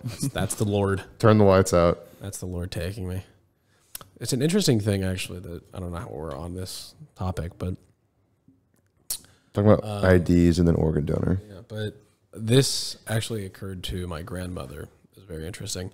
It was like transitory or transient retrograde amnesia. The wording on that might be a little off, but the syndrome that she had was one day, my grandfather was talking to her, and all of a sudden she could not remember anything at all. It just happened out of the blue? Out of the blue, just sitting at home, and all of a sudden he said something. We're oh yeah, we were at water this morning. What is it? Water exercises that older people do. Jazzercise? Yeah. And she was we weren't there. I never did that. And then she collapsed into this she total amnesia. Could not remember who she was and whatnot. Wow. And then 24 hours, she remembered everything again. And it's just kind of freaky to me, the idea of. There's actually a Channing Tatum movie about this. How would you feel if you married your wife? You're in love. Mm-hmm. And I think you're thinking of a different. I'm thinking of an Adam Sandler movie. 50 First Dates. Maybe. And there literally is a Channing Tatum movie about this, but there's probably several movies about this. And then your wife, say a couple of years into your marriage, gets hit in the head and loses 10 years of her memory or something, or all of her memory. How would I feel? What do you do? I mean, if you were thinking about it before, it's the perfect time to get out. I mean, talk about a gift. Weren't married, no. Talk about a gift. If you were ready to go, time has come. But then, her family is probably you're such an asshole. You have kids, and you're just these aren't my kids. They may look like me, but believe me. They look like both of us, but actually, they're completely unrelated. And yeah. I'm actually neither. I mean, what other choice do you have? I mean, other than divorce, I don't think anything. Other than leaving her for a much younger version of. Yes, or it would give you the perfect opportunity to start an alternative lifestyle. To start a second family. Which is actually something that has happened to a friend of mine. Her dad tried to start a second family while he was still married to her mom. Oh my gosh. He had proposed to this woman, to another woman. He was still married, And I can't say her name because right. you actually would be able to figure it out. And he had proposed to this other woman. He was literally going to like marry her, which I don't know how that works like under the law, because I'm pretty sure there's a database somewhere that would like ring like what in the hell is going on. I mean, I know in certain cultures, dudes have like 5 wives. Oh yeah, that's for sure. But also, no, this guy's not like starting a second family. So he didn't get away with it. They caught him. Oh no. I mean, you can't get away with kind of like that's. It's so much harder. It's like, I'm going to Japan now. I'll see y'all later. Exactly. It's literally the Jim Gaffigan movie, but this happened to my friend, and I don't think you can get away with stuff like that anymore. Like you can't have your college girlfriend and your hometown girlfriend, right, Brant? No. And so I would say that kind of ended with social media as a whole. I think, in the era of big brick telephones, you could get away with like people having phones on the walls. I mean, like 30, 40 years ago. Easy. You can get away with it. Maybe about 200 years ago. You could still have several wives. Now that was a time. Oh, Darcy, I'm off to visit the city, and he like goes and like hangs out with his city family. Right, but then even Alexander Hamilton, I think he was a philanderer. Dude, Ben Franklin was. So was he, and it's funny we know that now. So I'm sure a lot of people knew it back then. So maybe you couldn't get away with it. But then also think about all the people who we highly respect today that got away with it. Like Bill. Bill was different. He was kind of in a position where, why would you try to do that when that's just power, dude. Like it's just corrupt. It's a power play. It's a total power move. It's a total frat move. It's a frat move. So frat. Mage, what's your opinion on Bill and his relationships? On Bill and his relationships, I did hear plenty of how all that went down.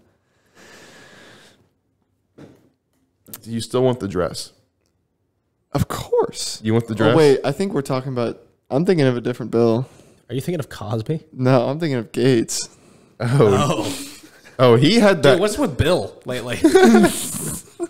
Bills are going crazy, man. I was thinking of a different Bill. I think we were thinking about the same one. Y'all were talking about we were talking about Clinton. Yeah, you brought up the dress. I actually never looked into what Bill Gates was up to. There was a lot of like behind the scenes, like he was hitting on coworkers and like sexual harassment. Oh, really? I'm telling you, like these billionaires, like they got money. Think about what that does to you. They can make it go away. What having as much money as like several nations will do to you. I mean, it's just like you can do whatever you want to do, literally.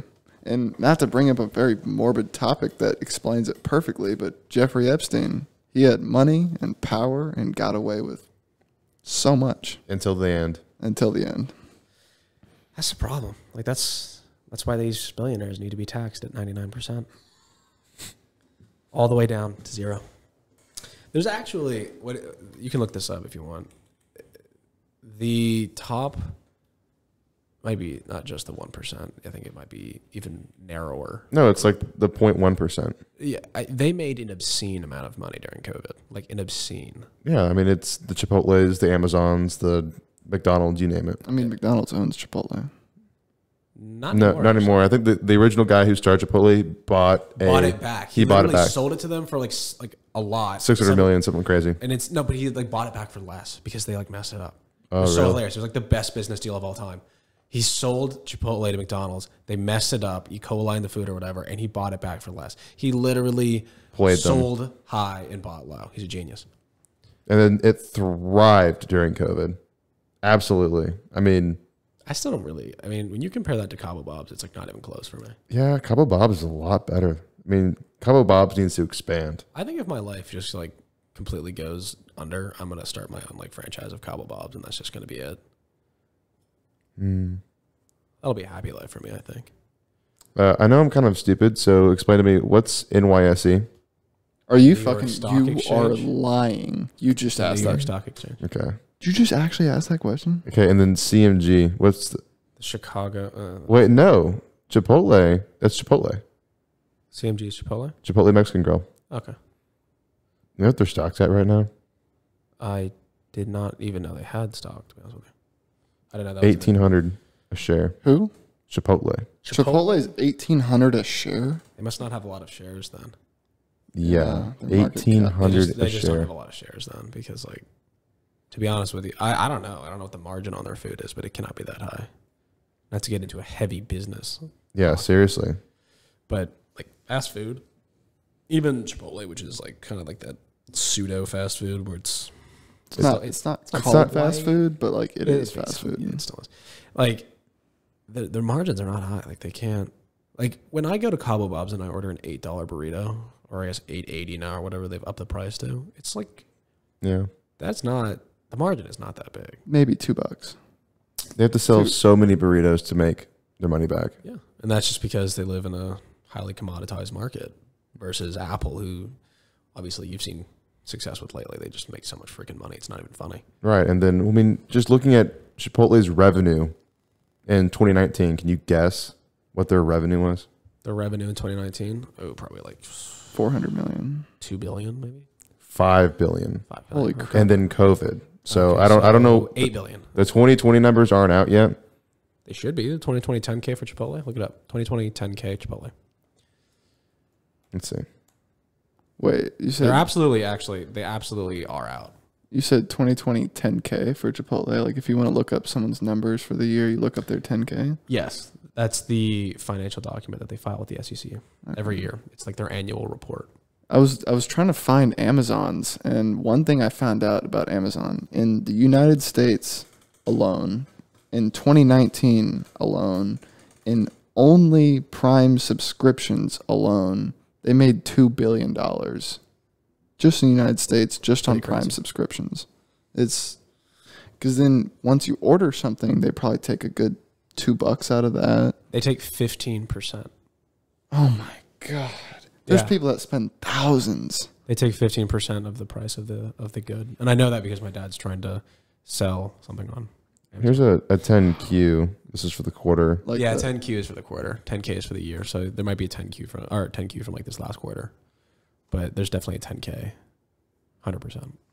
Okay, so let's just see. The 10Q might come up because it's probably more recent. Okay, so 2020. Okay, so let's see. 6 months ended June 30th, 2020.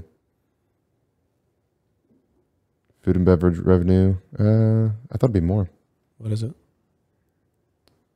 Sounds like it's only for 6 months though. 2.7 million. Is it in? It's probably 2.7 billion. Oh, you're right. Yeah, 2.7 billion. Yeah. for one quarter. Yeah. That sounds like No, it's 6 months. for one. Yeah. So then, I mean, double it, 5.4. Yeah. And it's actually probably more actually because if that's like June 2020, it probably saw increased sales over like the next 6 months. Yeah, June 30th, 2020. Yeah, 6 months ended. Yeah. So if you hit 3 months ended in 2020 was 1.3 billion. Yeah, so they're probably hitting somewhere around 5.4. Yeah, so I mean, they made a lot of money. But 10% growth just in 1 year is actually insane. That's brutal. Yeah. And so that's just indicative of where the market was at. I mean, their competition was like nothing though, because like there were several restaurants that just weren't open. I mean, like their whole market. I mean, the next closest could be what, Qdoba? And Qdoba isn't that big. I actually have yeah, I've Keep never it- been to Qdoba. I don't like it. I mean, there was one on campus that's gone. Yeah, people didn't go there. It was not good. I mean, I can't even think of, I guess there's Freebirds. They compete. there's with them. Freebirds, but they're Austin based. So there's gonna be like local places that Well, can they're not compete. Austin. I guess that even if they are, like, there's a Freebirds in Dallas. Like, they're not as localized as, say, like a Cabo Bob's is. Yeah, they started in Austin, but they're definitely going to expand, like Whataburger. Oh, I was totally wrong. Freebirds first opened in 1987 in Santa Barbara Ah, and spread to College Station, Texas. Jesus. So You guys ever had Lane's no, chicken? don't It's think like, so. it's College Station's Main attraction. rip off of Cane's, and they swear by it. They think it's amazing. who does? College Station, like the Aggies, they literally, it's called Lanes. I'm not even kidding. Lanes. Yeah, literally. Look it up. Lanes. How do you spell it? It might be Lanes, but it might be Laynes. They actually opened Lanes chicken fingers. They literally opened one in Frisco, Texas, which is where I lived for a couple of years of my life. And it's, oh my God, it's literally a Cane's ripoff. Yes, it's literally a Cane's ripoff. And the thing about it is they think it's better. It's not. In College Station, it's like really, really cheap though. That's what Lane's looks like. You're fucking No, it looks like it's like it's a ripoff. their of sauce is almost identical. The only thing they got wrong was the coleslaw. Yeah, that's Their sauce is almost identical. They make their bread slightly differently. I think it's inferior. they have potato salad, which But is it's also Lane's and College Station is incredibly cheap. Like very, very cheap. And that's why people like it.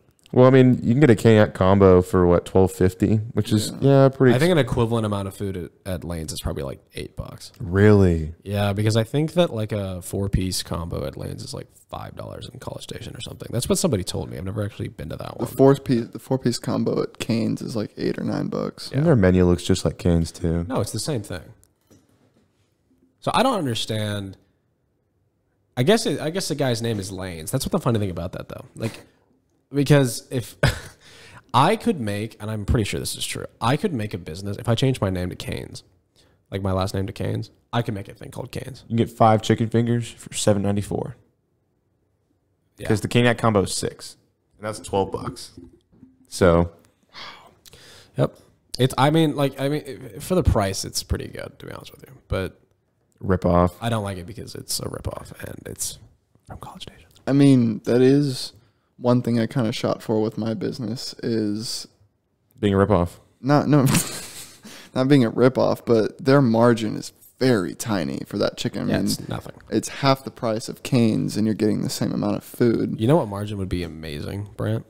This spoofing of fobs on West Campus. That would be great. Yeah, I don't think it's legal, but it would be so easy. Spoofing? Spoofing. So there's like, do I have mine? Here, also make sure you talk across Yeah, your mic. Yeah, you're good. So like this, this fob. Mm-hmm. If you lose one of these, it's like $80 to replace, which is absurd because it's literally an RFID signature on like a piece of plastic. And I don't know how expensive the fob is itself, but I have a feeling it's not $80. Is that how much it costs? 80? Yeah, Might be $1. So No. if you bought the piece of plastic itself is probably like 80 cents. I actually don't know how you put an RFID signature on something. I think that there probably has to be like a piece of metal or a chip in there. Yeah, there's a chip in there. Exactly. So then the thing itself might cost like $4, but I don't know how much the machine costs to attach an RFID signature to something like that. But there's no way there's no way that it comes out to being $80 a unit. So you could probably tell people to come by. You say, "Oh, come by. I'll scan your." You can go online and buy them for $7. So then you have to get the machine to make it. The machine to make it, which I mean, I'm sure you could look that up too. I have no idea how much that is, but I mean, you calculate the break-even point. It's not that hard. You just do it. The problem is it's on their server, like it's on their system. So then No, you wouldn't be able to replace one. You would have to say, all right, this would be like a preemptive action. Like you'd say like, oh, they gave you a fob, right? yeah, Come to my business. I'll sell you, you'll scan your fob with me. I'll attach an identical RFID signature to a duplicate fob. You'll have 2 fobs. In the event that you lose one of your fobs, you'll have a replacement and you will not have to pay $80. so then you would need the You'll first have paid- fob. Correct. You would do this preemptively. This would not be something that Oh, it's like I already lost it. I need a new one type thing. Yes. Right. And then you maybe say like, oh crap, I lost my fob. I have to use my backup one. I'll go get a new backup one. That would be the business idea. I don't know that that's legal.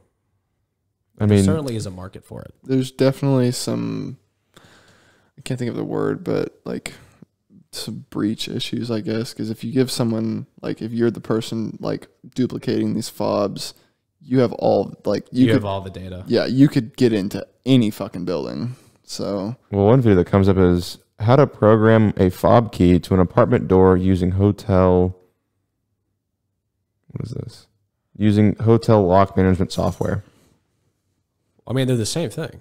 Yeah, So it's doable. it's absolutely doable. In fact, what was it that there was?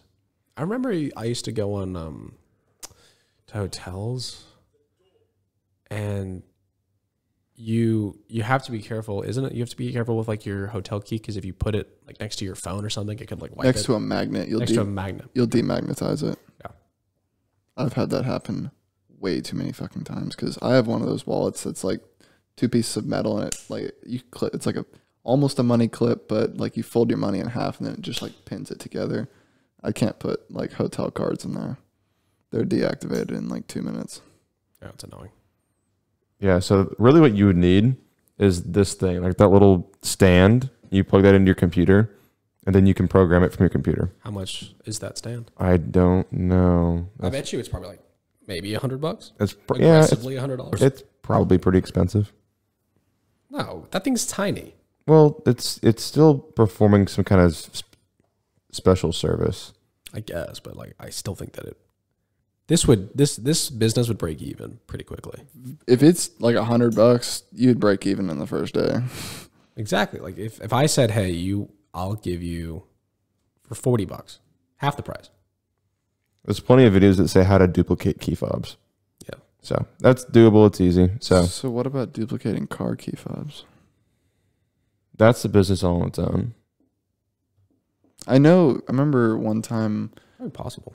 Dad was telling me about this thing. Like during Christmas, we went to the Domain to like get Christmas presents for people, and like he let me sit in the truck for like an extra 5 minutes because I was like charging my phone. He was like, just make sure whenever you get out of the truck, lock it from the inside and don't lock it from the fob, because apparently there's people out there that have invented devices where if you're walking away from your car and you like double click to lock it from the fob, they can use a device to pick up that signal and like either prevent it from being locked, or they can like kind of tap into that frequency and unlock it themselves. Right, but then they also need it to start the vehicle. I mean, if they're just trying to lick shit out of your car, they just need to unlock it. Yeah. It sounds to me like if they can unlock your car, they could probably also trick your car into thinking the key was in there. That too, yeah.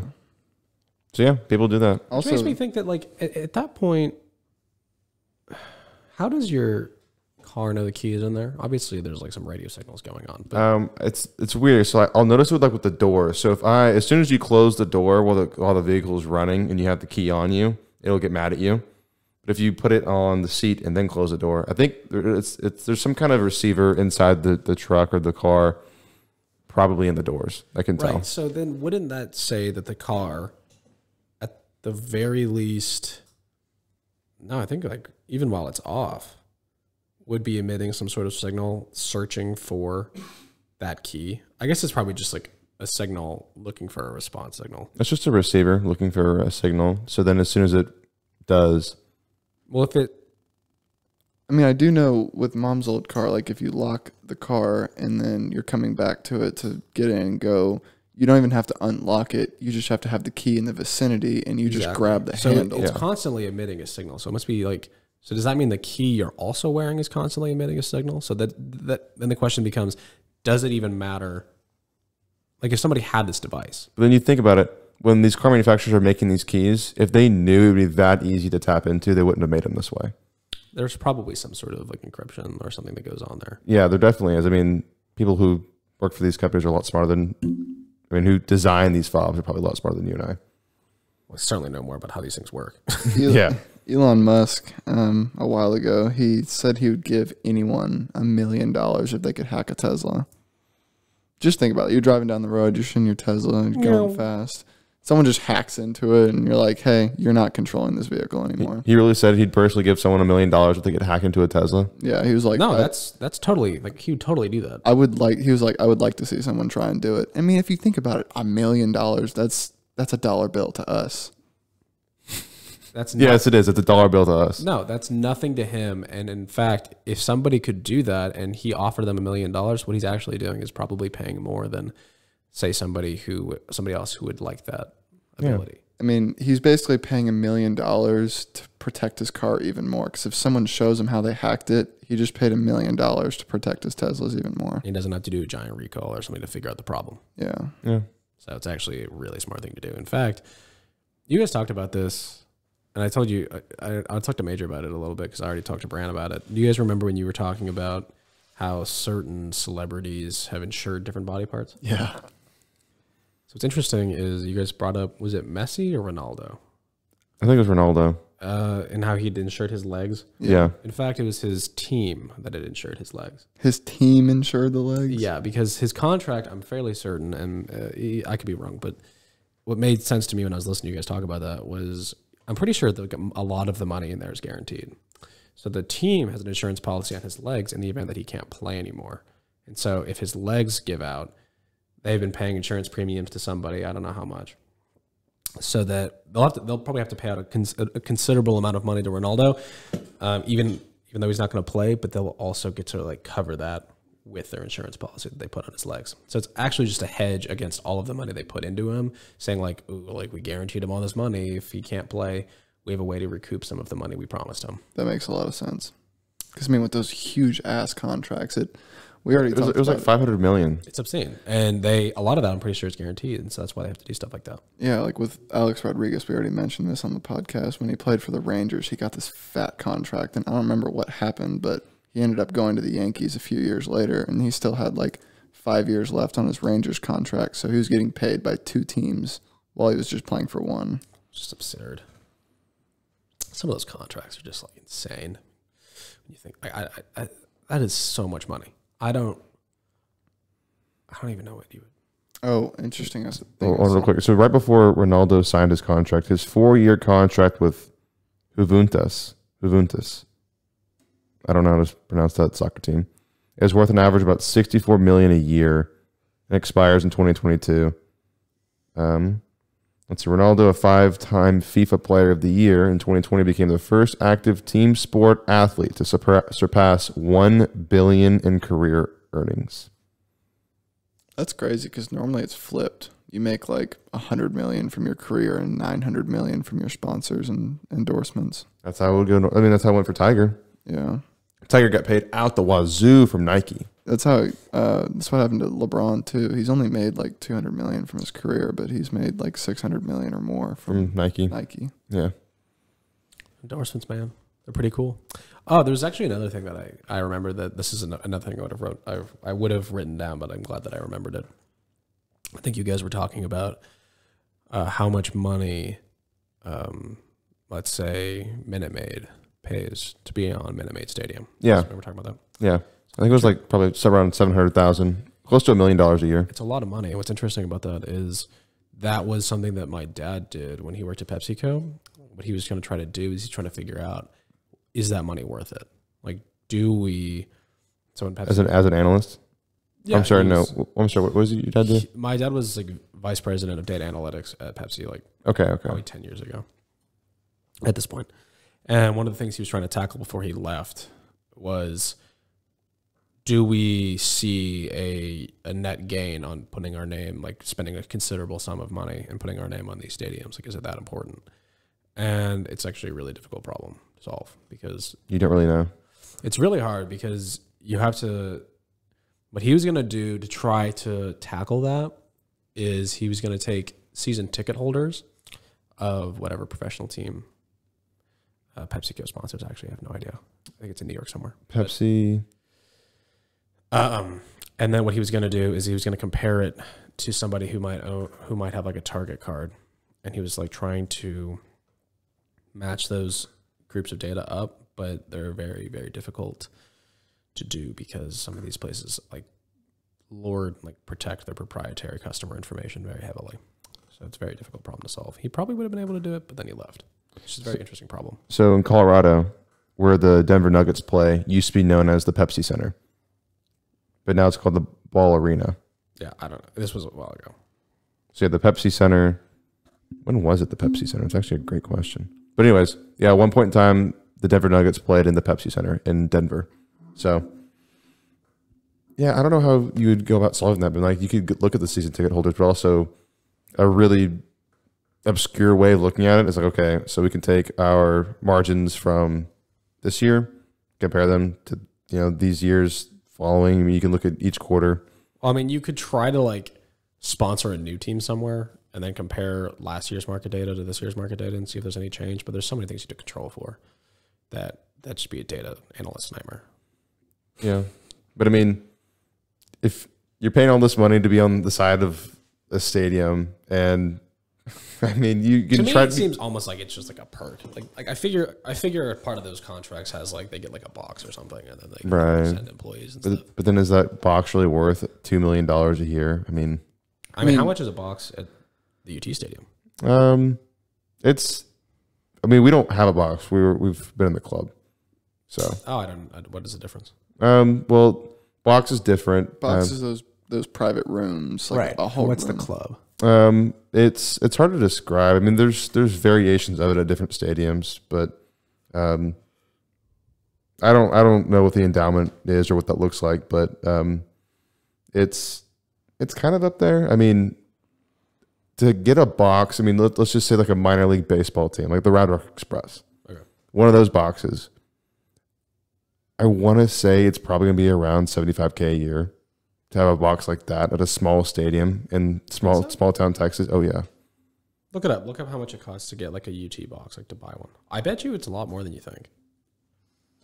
I know it's really expensive, but you know what? Because of the SEC thing, it's going to get even more expensive. Season ticket holders before Texas goes to the SEC, money. Some people see stuff like that as like an investment, like an alternative form of investment, like having like a box and like a stadium. Passive income. You just sell your tickets every year. Yeah, definitely could do that. So the way that it works is each ticket is technically worth $630. So this is for a Centennial Suite and also the Texas Club. So it's about $630 per ticket. And then it depends how many season tickets you're buying, right? And then you have to make an in-kind donation on top of that. Okay. In order to keep them. Otherwise, they will take them away. Okay. So how many tickets are in a box? What, like 20, 30? Remember, did you go? I've never been in a box. I've been in a box in a minor league park a long time ago that wasn't in use. It wasn't even that nice. The only time I've ever been in one is when I watched USC play. Damn, it was a while ago. I watched USC play someone. This was been like 4 years in ago. California? No, this was actually in the Dallas Cowboys Stadium. Oh, nice. Yeah. I think I sat in a box last fall for the first time ever. And there's about 20, 30 seats. So wait a second. You didn't make it to the Rice game and you had box seats? No, I did. So the Rice game, we had 4 tickets between me and my brother and his friends. And my dad offered me 2, and then Ben keeps wanting to take tickets away from me so he can take his friends. So I was like, fine. I couldn't find someone that I wanted to take to the Rice game. So you can have I'm taking Kurt. But really, though, would have been happy to go. I know he would have been. There's more games. So Static. So then I had... I mean, in reality, we could talk as much shit about Kurt as we want right now because the odds of him listening an hour and 38 minutes into this podcast are pretty low. His attention span is not that high. Yeah. I mean, we could just sit here, and talk about that. But I'll say, for the Rice game, this past Saturday, I gave Ben my other ticket so he can give it to his friend Mary. And I got no problem with that. That's fine. We can all go to the game as a group. But then also Kate was there too. And so Kate wanted to go. And I was like, well, I have my student ticket. I also have this club ticket because I wasn't going to use my student ticket. I was just going to, let it go to waste. So then I was like, that's fine. Kate, you can have my ticket. You and all your friends can go to the club. That's fine. And I'll go into the stadium. And so then I had my student ticket and I was ready to go in, but then I couldn't figure out how to load it onto my phone. And then I was like, you know what? Screw it. I'm just going to leave.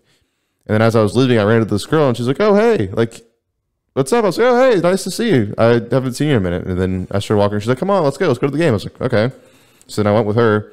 And then I basically snuck into the game because I tried to show them my ticket. They're like, yeah, you don't have it loaded onto your phone. I just showed them the screen where you're supposed to load it. It's I can't figure it out.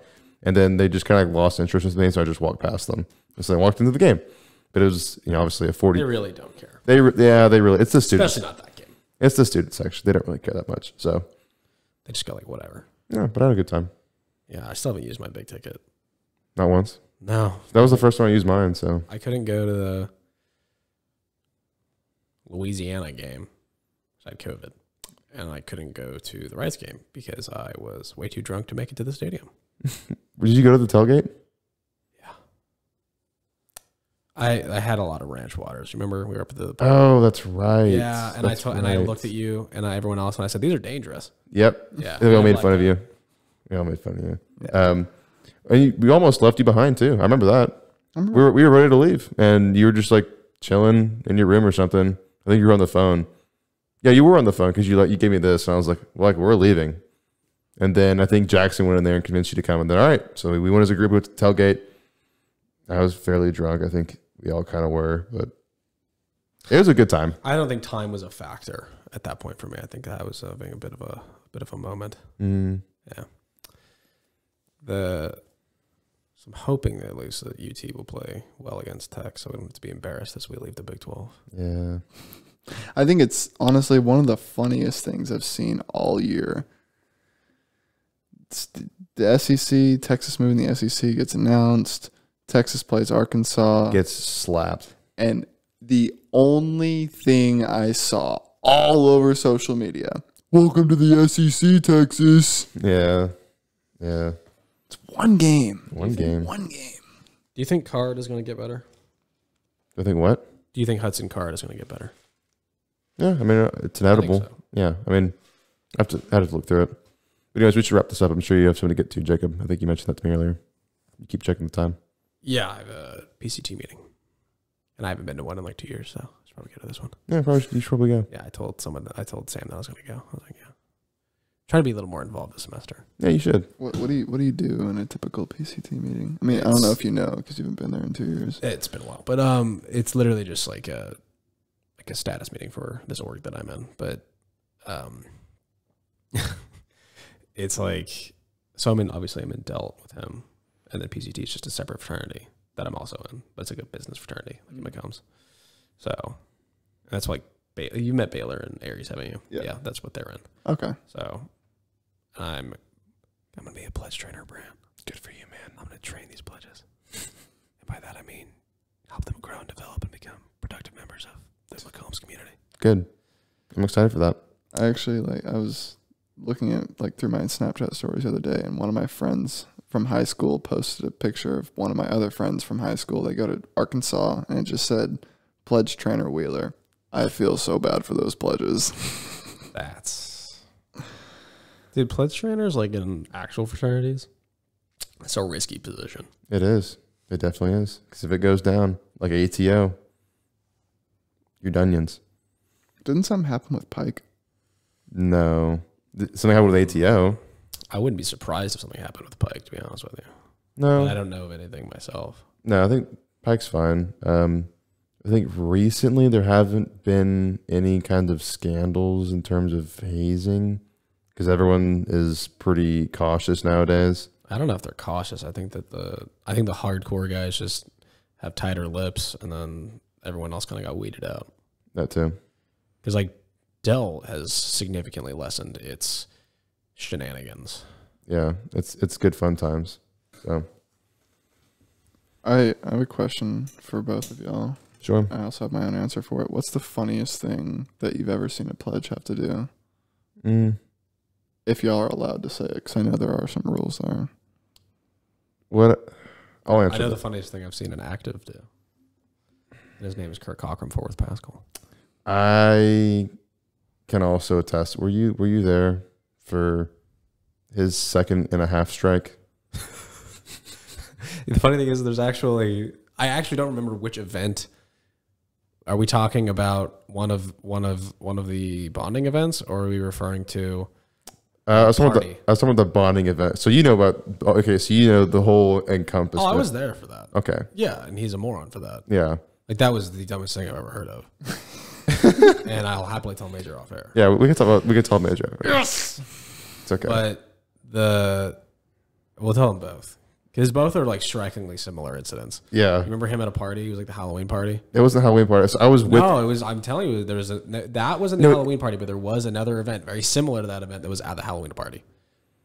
I think it was just like, yeah, it might have been. And he was crossed. I remember being in Ryan Lee's apartment over in Elmwood, and I was just kind of babysitting him. I mean, he was blacked out from about 2:00 until whenever he woke up.